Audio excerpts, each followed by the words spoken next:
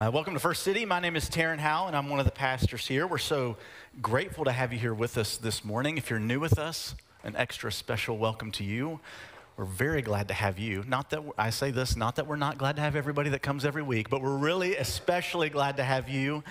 And we're thankful for you. We've been praying for you before we even know you, and we love you already. So we're so glad that you're here. A couple of things before I just get into the message for today. We are in the middle of a series, but I just want to say something. Savannah talked a lot about small groups, had a lot of wonderful things. Let me make sure this is in the right spot, because if it's not, that's probably my fault. Thank you, Sean. A couple things about small groups. Small groups start next week. We have the fair downstairs, so you can go and meet small group leaders and get in a small group. Our small group semester goes for 13 weeks, so it's great to kind of try it out. And if you are not the biggest fan of that small group, there's an ending period, so that's nice too, right? That's not, come on, we all know it's good to have an entrance and an ending, good to have a season for things. But I want to encourage every single person to get into a small group. It's one of the best things that we do here. On Sunday morning, just coming Sunday morning, if that's all you're here, it's hard to get to know people. You can come for a lot of Sunday mornings and still feel not really connected to the church body because you don't see anybody any other time in the week, and this is all kind of programmed out, if you will. There's not a lot of time for you to talk. I do most of it. I'm sorry. But, that's just how it works. And so we want to set this up for you to come. Small groups are the best place to do this. Now, I want to point out two small groups. I try not to talk about small groups in particular up here, because I don't want to show favoritism to one, but there are two small groups that we have that are a little just different, and they're not really a small group in the small group sense where you get in and share your life together completely and are in a study. These are just a little different. Families Count is one of them. It got a little shout out this morning already, but Families Count is really a class that we offer to the community for families that are going through a difficult situation. A lot of them have had DCF involved in that. And so if you join the Families Count small group, this is really a service-oriented group. You are joining to serve. Not that there's not a small group component of it, but just know it's a little different. If you're looking for an outreach small group, this is the one you need to get involved in. Look, we got some amens, some yeses, a hallelujah here and there.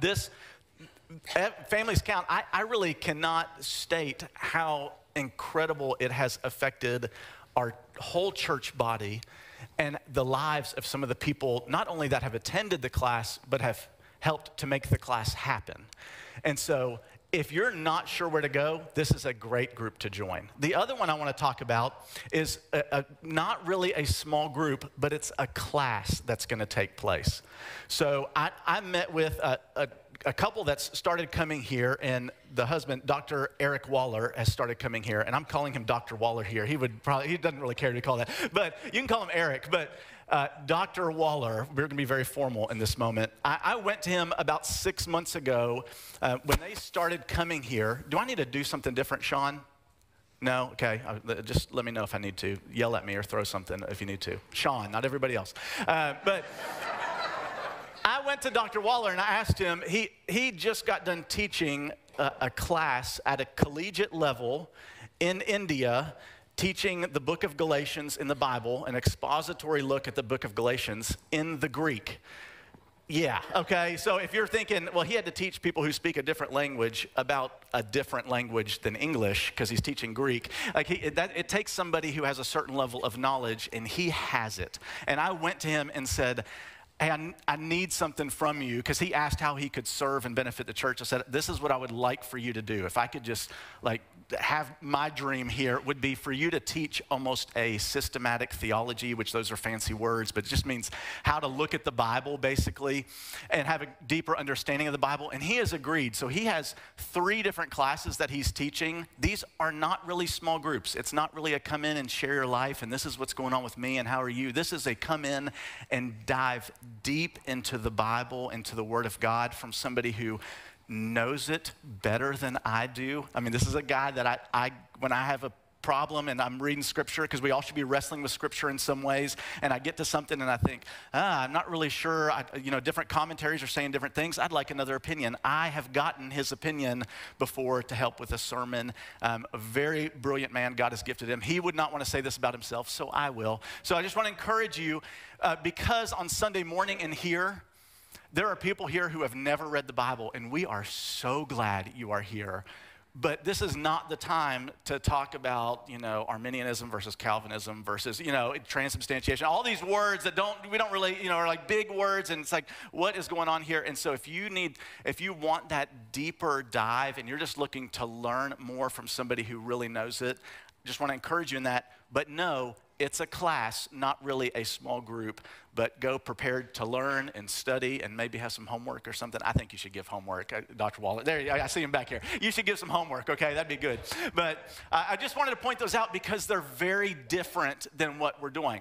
Now, here, if you go to any of our small groups, I think that's a great step in the right direction. Any of them. We've got fantastic, fantastic small groups. So please, please, please get involved in one. Okay, I want to get into what we're talking about today. Before I say anything about it, though, let's pray together. Heavenly Father, I thank you for this day, and I thank you for Jesus. I thank you for Taylor and for Sharon and what we witnessed this morning. God, we want to see a baptism every week. We want to see one every day, Lord. We love to rejoice in that. Thank you for that life decision. I pray that you would empower Taylor with your Holy Spirit and fill her with your Holy Spirit to speak the message of Jesus to her friends, to her family, to her enemies even, Lord, that they would come to know you, Jesus. I pray that you'd give me the words to say this morning so that each person not hears what I am saying, but hears what you want them to hear, and that you would speak to all of our hearts and minds. It's in Jesus' name we pray. Amen. So we're in the middle of a series called Who's Your One? To sum up what this is about, we're in the third week. We have asked every person from middle school and up to find a person, pick a person, choose one person to write their name down. We're going to pray over that person every day. You're going to pray over that person every day. We'll have other people praying with you, but you're going to pray over that person every day. And then with the intent that you are going to go to them, and I'll just call it, and share kind of a next step with them. Maybe the next step for them is you need to just go and share Jesus. Like share the good news of Jesus, share your testimony with them. Maybe you think the next step is for them to come to church. I'm going to let you and the Holy Spirit work on that because I don't want to interfere with what the Holy Spirit's doing. But your goal is to take a next step with them so that they will come to know the Lord. We got to see this morning. And here's what we're talking about now is we're talking about some different conversion stories that we see in the book of Acts. And we started last week with the Ethiopian eunuch in chapter 8. Today we're in chapter 9 because all I really want us to do is learn from these stories what we can learn about conversion. And give us some clue and some help and some hints on how to do this. Because some people are really good at this and some of us are not good at this. That's okay. We're going to learn how to do better, and we're going to do better at it. Sharon, she does not know I'm going to say this, and so sorry, Sharon, if I'm embarrassing you at all. Sharon is who baptized Taylor this morning. I just want you to know, Sharon, just a incredibly godly woman who uses what she has to serve the Lord in incredible ways. She is sharing, it seems like, she's sharing Jesus with everybody. She's a hairdresser, and so what I think she does is she gets people halfway through a haircut. Oh, yeah.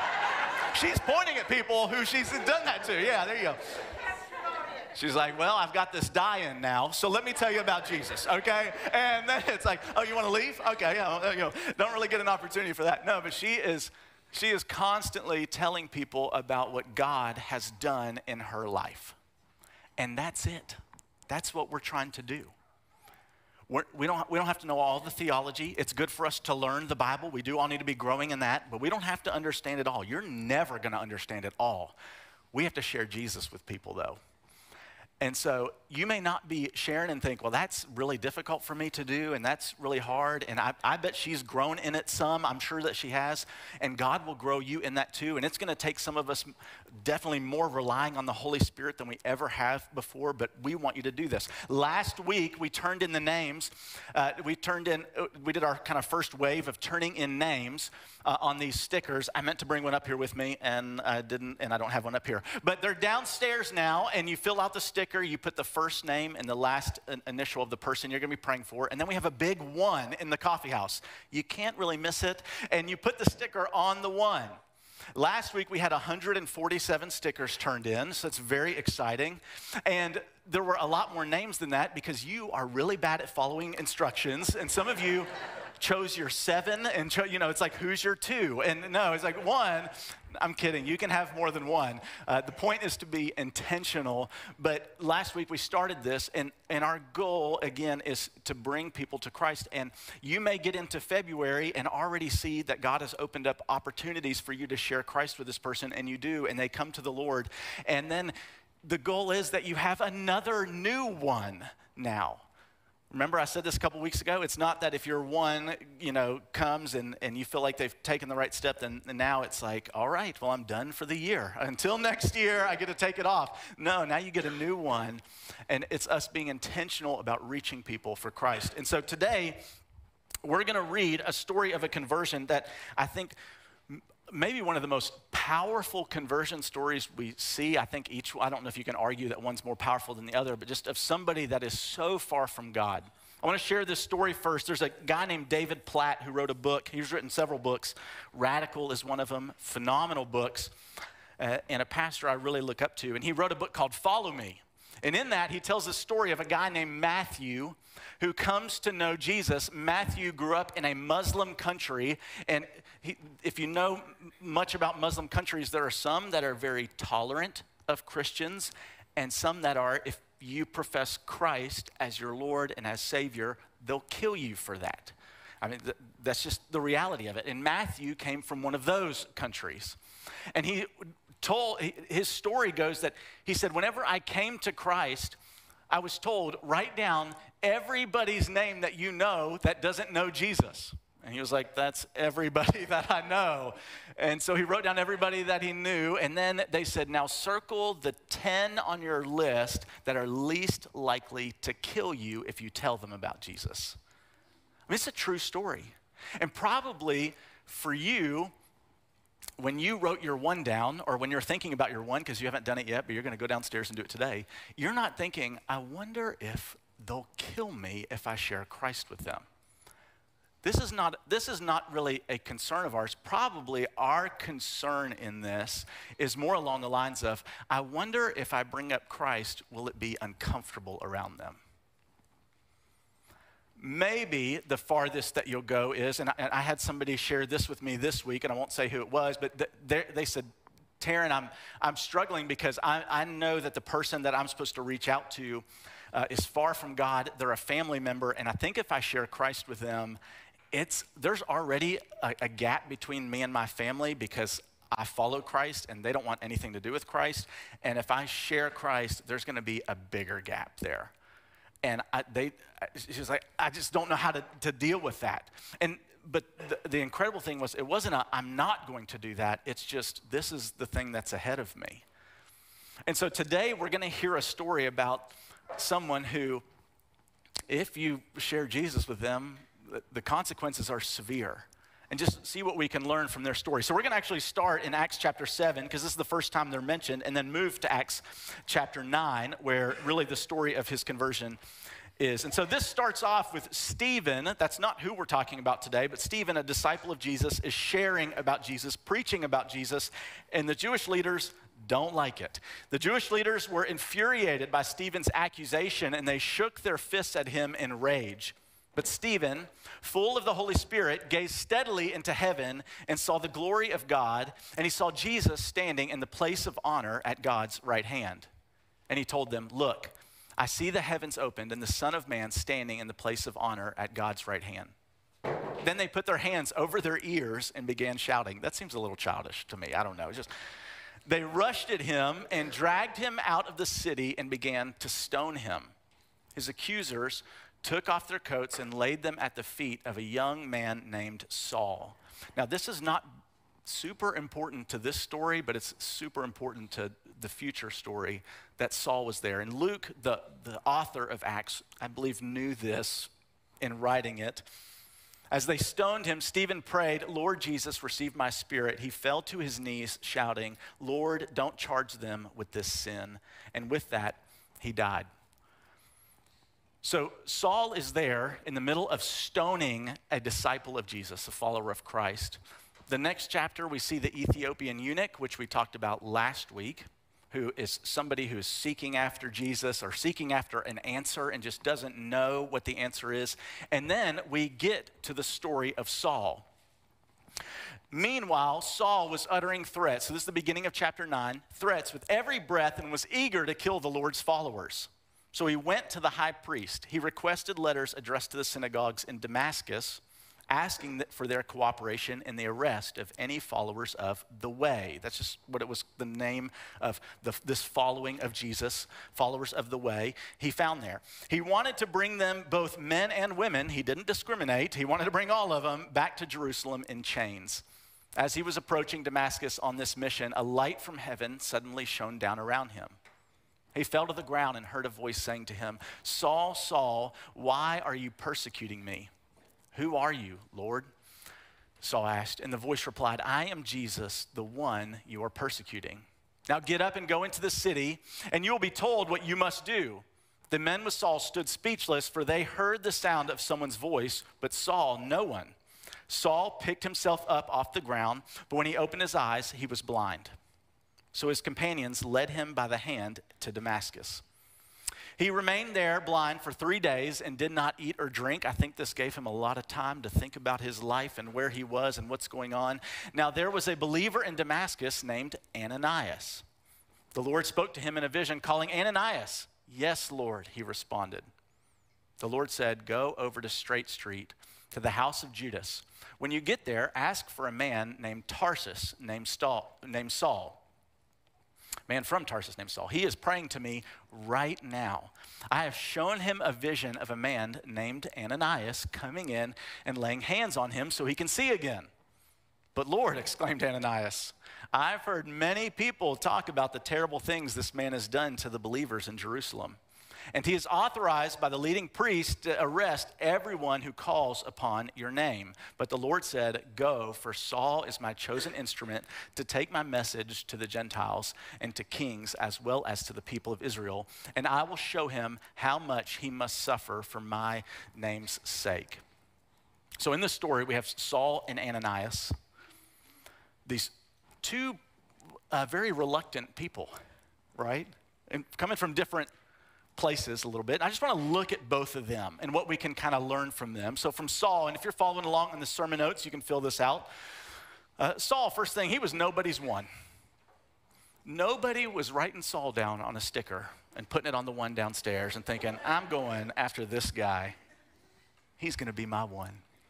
Can't wait to share Jesus with him. Hopefully he doesn't kill me. Hopefully he doesn't arrest me," right? Saul was nobody's one. Saul fought against everything that was Christ, everything associated with Christ. Saul was a very religious man. He was a Pharisee among Pharisees, incredibly well educated. He sat politically in a great spot because he's a Roman citizen, and Rome was the powerhouse of the world. I mean, he was the perfect candidate to spread the gospel to the world. That's why God chose him and set him there and put him in a place, and he ends up writing more than half of the New Testament when he's later converted to Paul. But Saul at this moment had wanted nothing to do with Jesus. He had heard about the things Jesus had done. He had heard about the miracles. He had heard about things, but he knew Jesus was dead. And that's where he had a problem. In Acts 26, he says that Jesus told him that it was, "Saul, why are you kicking against the goads?" was the phrase. It's a metaphor, kicking against the goads. We don't use that today. A goad is a long stick, almost a spear that you would put behind oxen to get them to move in a direction. And if they stopped moving, they would get kind of stabbed with it a little bit.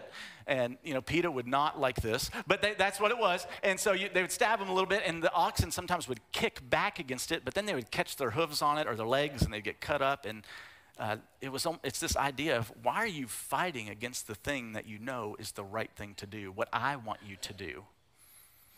And he fought against it every way possible. And he was nobody's one. Nobody would have chosen him.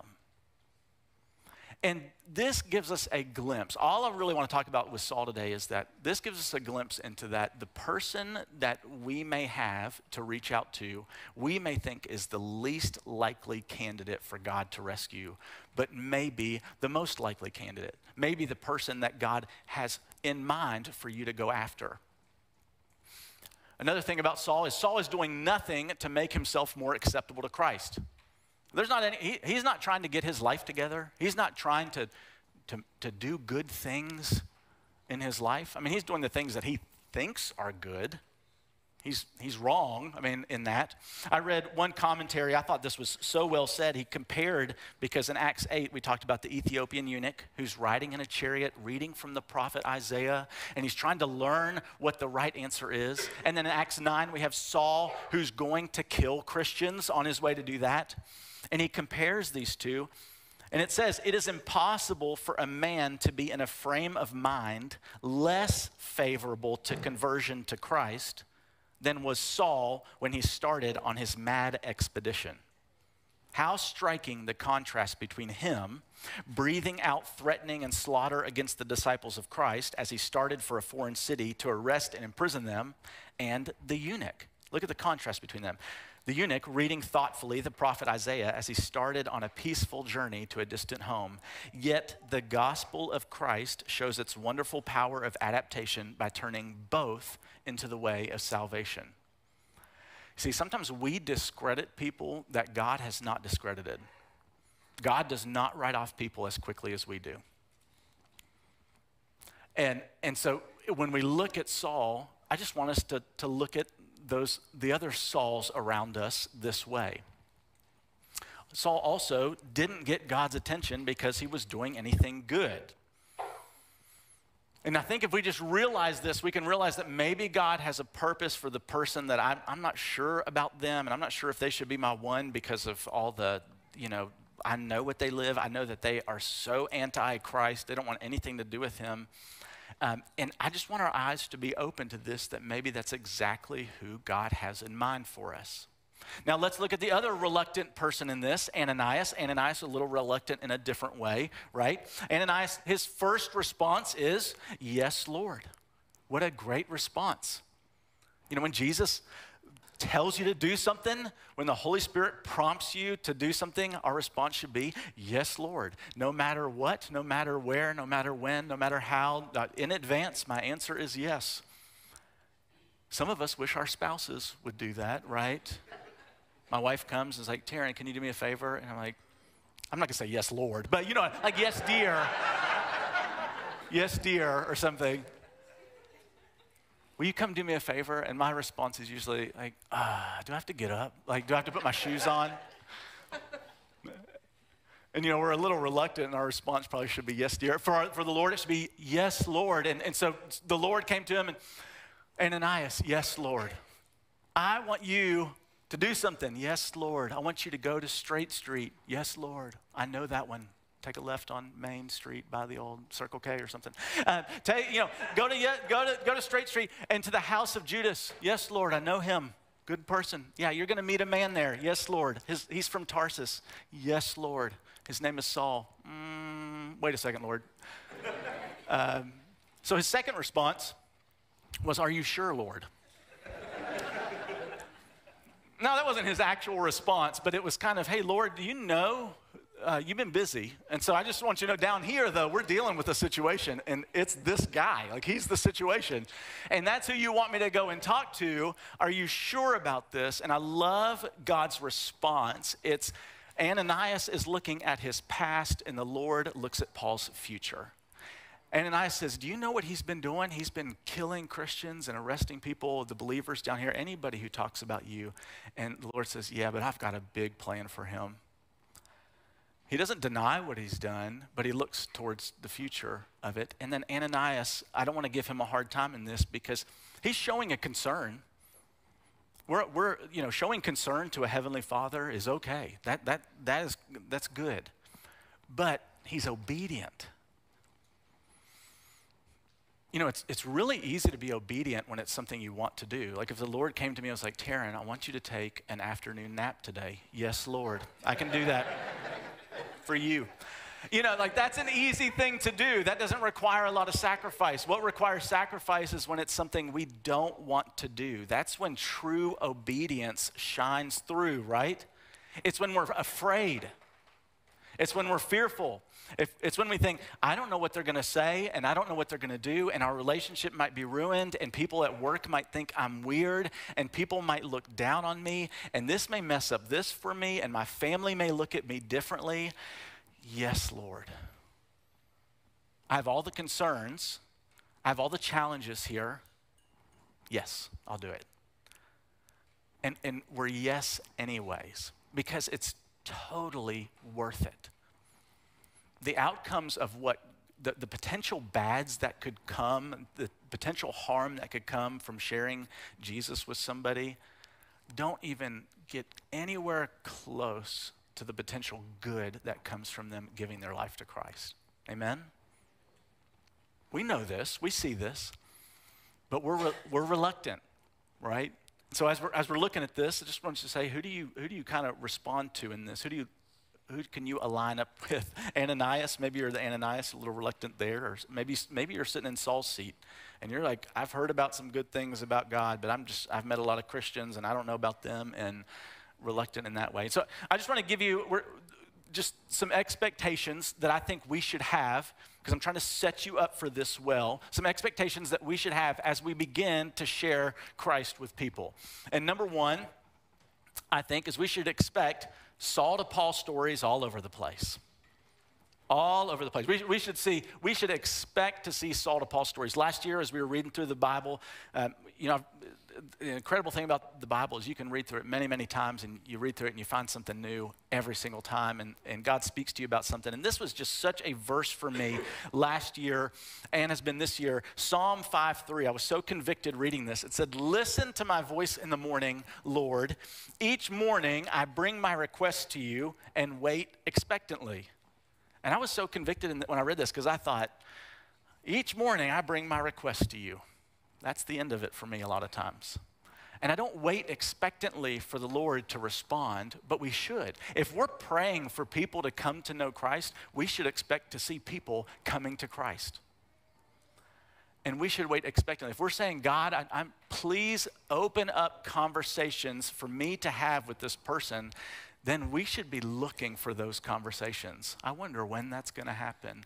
Instead of waiting almost reluctantly or non-expectantly, or like, I prayed that, but I don't know if that's going to really happen, or who knows. Waiting expectantly, and we should expect to see more and more people come to Christ. You know, my vision, what I want to see, I read this morning from Acts 2:47. So I hadn't planned on this. I don't have this up here. Acts 2:47, it just talked about when the church started. It says, and each day the Lord added to their fellowship those who were being saved. I was like, Lord, that's what I want. Not for my glory. I want to see each day people being added to the fellowship of people being saved. I mean, wouldn't you love to see a baptism every week, like Isaac said? We just never drain the baptistry. Well, we'd have to because it get dirty and stuff, But we just every week we would just know there's going to be people giving their life to Christ. There's going to be people putting them on in baptism. And so, guess what? Another baptism that will never get old. And so we should be expecting this. The other thing we should expect is that Jesus will chase everyone. I know we've said this with Paul or with Saul today. I call him Paul a lot because that's who he is now. We see this with Paul is that Jesus will chase everyone, the people we don't expect. And we should begin to expect that he's going to chase the people we don't expect. For the Son of Man came to seek and save those who are lost. He's going to go after the lost, all of them. It doesn't matter how they're acting, how they're behaving. Well, they drink too much, they party too much, they look at pornography too much, they do all that. Okay, come to Jesus anyways. Let him fix you, let him clean you up. We'll work on all those things. That's between you and the Lord. Come to Jesus, and he will be chasing after them. And the other thing we should expect is that you will be used and tested. Look at Ananias. He did not think he was going to be talking to Saul that day. He thought, like, today's going good. I had my morning coffee, and I don't know if they drink coffee. But, and like, he just didn't know, and he was used and tested. But know that it's going to grow you, that you're going to find joy in it. And then look at what happened because of this. So Ananias went and found Saul. He laid his hands on him and said, Brother Saul. I love that. The first interaction with him is brother. Like, hey, I know your past. I know what you've done, but I know what Jesus is doing in you, and I'm already calling you a brother in Christ. The Lord Jesus, who appeared to you on the road, has sent me so that you might regain your sight and be filled with the Holy Spirit. Instantly, something like scales fell from Saul's eyes, and he regained his sight. Then he got up and was baptized. Afterward, he ate some food and regained his strength. Now, what a cool thing to be Ananias, because Ananias doesn't get a lot of credit or isn't talked about. Nobody cares about credit, though. He's not talked about a lot in the Bible. But he impacted the person outside of Jesus that I would argue affected the church in the greatest way in the history of time, Paul. I mean, today, we read Paul's writings all the time. He wrote so much, went all over the world, shared the gospel all over the world at that time. But Ananias, you don't really hear a lot about Ananias, right? I mean, you hear a lot about Paul, but it took an Ananias to get to Paul. Max Lucado, who's written many, many books, has had a great impact on the world today with his Christian literature, said, my favorite Ananias-type story involves a couple of college roommates. The Ananias of the pair was a tolerant soul. He tolerated his friends' late-night drunkenness, his midnight throw-ups, sounds like a great roommate, and his all-day sleeping. He hung with his personal Saul, seeming to think that something good could happen if the guy could pull his life together. I distinctly remember Jesus knocking me off my perch and flipping on the light. It took 4 semesters, but Steve's example and Jesus' message finally got through to me. So if this story lifts your spirit, you might thank God for my Ananias, my dear friend, Steve Green. You never know how you will impact somebody's life. Our call is to be obedient to Jesus. Lord, use me in the way that you want me to be used. Yes, Lord, I'm reluctant in some ways, but I'm here for you. So I want you to think a bit about this as we close out today. We're about to go into a time of prayer and communion. If you came in with some reluctancy in this, whether you're reluctant in sharing your faith with people like Ananias, I just want to encourage you in that God is with you. That whatever those fears are, that God goes before you in that. If you came in reluctant today because you relate a little more to Saul, you're not really sure about these Christians, you don't really like them that much, somebody invited you and promised you lunch afterwards. If they didn't, they should take you to lunch. I say that all the time. But if that's you, Jesus loves you. He is coming after you. He desires that you would be saved and that you would know him.